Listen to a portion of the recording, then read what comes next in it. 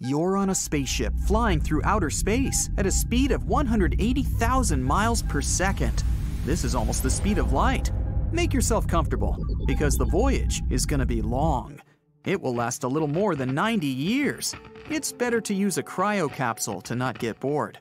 In short, you need to fly for almost a century at the speed of light to get to a mysterious exoplanet that scientists have recently discovered. They have found many planets in the last few years, but this one can help in the search for extraterrestrial life. The planet looks like a dark blue ball and has a complex technical name consisting of letters and numbers. It's about the size of Neptune and orbiting around a little star of class M, or in simple words, around a red dwarf. The planet is 8 times closer to its star than Earth is to the Sun. But this doesn't mean that fiery layers of magma cover the surface of this world. The temperature on this exoplanet is pretty low and similar to Earth's. That's because the red dwarf is not as hot as our Sun. But the most exciting thing is that the atmosphere of this space object consists of water vapor, or helium hydrogen. Scientists don't know for sure, so they actively observe it. But if there is water in its atmosphere, then life can exist. It's unlikely we will discover some big creatures, but even microscopic bacteria would be a big sensation. Another reason why scientists keep their eyes on this planet is its origin. If they find out what the planet's atmosphere is made of, they'll understand how such objects can form around red dwarfs. This will be another little brick of understanding of how the universe works. Even if they discover life on this strange planet, it will be impossible to transport it from there for us to study. Fortunately, there's another massive object near Earth where microbes can live, and it's located inside our solar system. In 2020, scientists detected a strange gaseous substance in Venus's atmosphere. These were chemical residues of phosphine.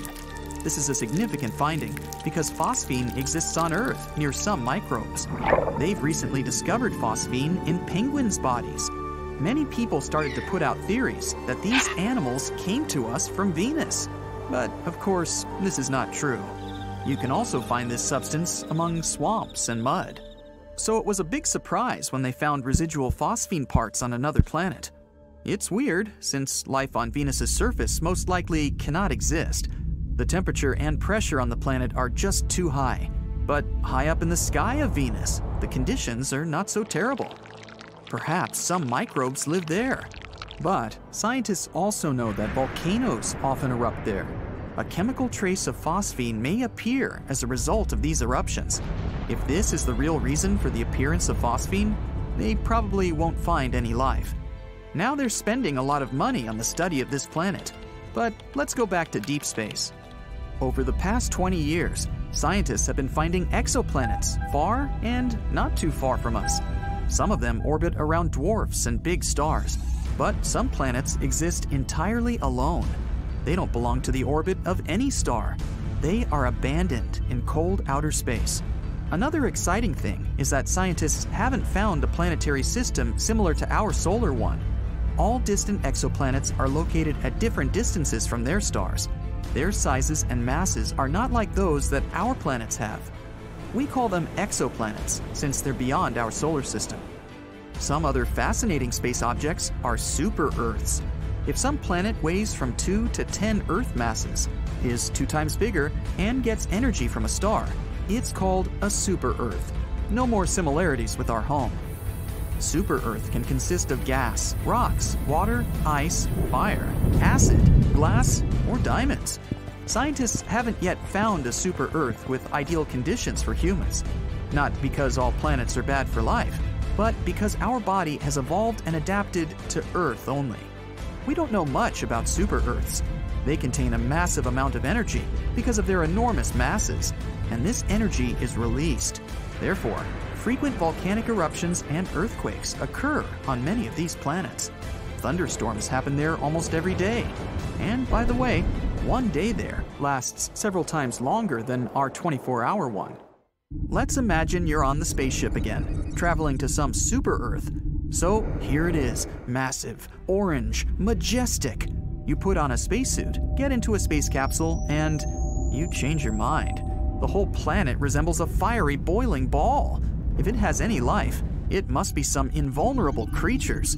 You're not like that, so you fly away to look for another super Earth. A couple light years away, that giant ball seems to be a friendly place. Wait, this world is located far from its star. The temperature there is so low that even molecules freeze. Antarctica is like a hot desert compared with this super Earth. You continue your voyage and finally find a perfect spot. It's 3 times heavier and twice bigger in size than Earth. It consists of rocks, gases, and possibly water. You descend to the planet on the transport capsule, open the door, and take one step. Your legs are too heavy. Your whole body has gained weight. You feel as if you were carrying a huge box of bricks on your back. You can't even walk a few feet. And the reason for this is gravity. The greater the weight the super Earth is, the greater its gravitational force becomes. You're pressed to the ground, and your muscles are too weak for this.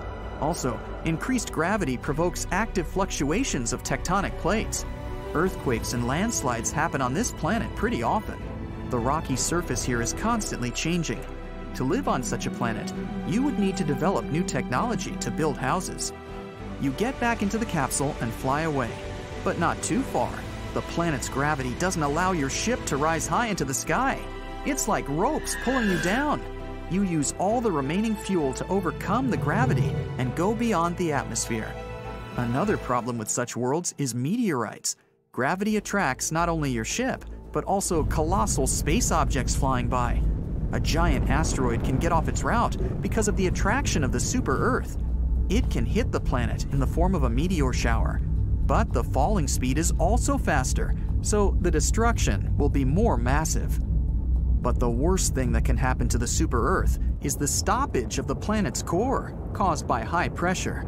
Hundreds of billions of tons of solid rock can squeeze the heart of this world, and the core should always be in motion to perform its primary function, keeping the magnetic field working. Solar storms and cosmic radiation can create severe problems for all life on the surface. On Earth, these storms disrupt the operation of electronics and affect human health. This happens even if small holes appear in the magnetic field.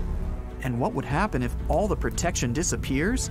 The energy of the closer star and the radiation from distant space would quickly destroy the super Earth and make it impossible for life to develop.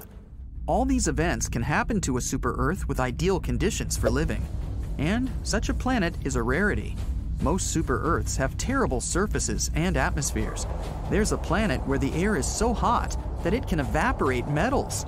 The fiery wind simply splits any solid substance into molecules. Such a super Earth is more like a star, not an ordinary planet.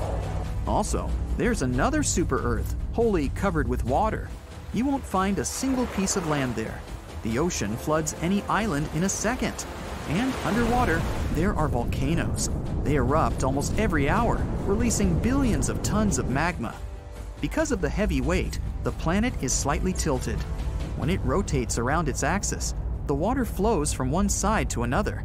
This creates huge destructive tsunamis bigger than the size of Everest. And how about a super Earth where it's raining diamonds or sulfuric acid? The surface of another distant world is blown by winds consisting of glass. There's a lot of fire and sand. When the hot air burns the sand particles, they turn into glass. Among all such planets, ours seems to be a paradise. But perhaps for some strange organisms living at the distant end of the galaxy, Earth may seem to be a terrible world.